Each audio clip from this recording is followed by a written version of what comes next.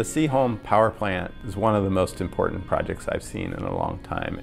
One of the most green things we can do as architects is reuse what's already there, and the Seaholm Power Plant project does that on a massive scale.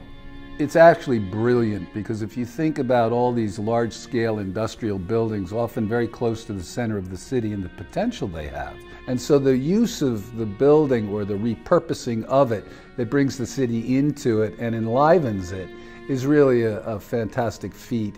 Sometimes these big spaces can feel vacuous and empty, and I really appreciate how they animated it with several levels. They put a number of active activities around the perimeter, and you could actually pass through it and get a number of experiences. It was so well executed, and it makes us feel like kids again. We want to adventure, explore, try to understand the existing infrastructure in the building that was revealed, and it balances that with its function. A project like that of its scale, not only is it difficult to do, but it's transformative. It could literally change a city.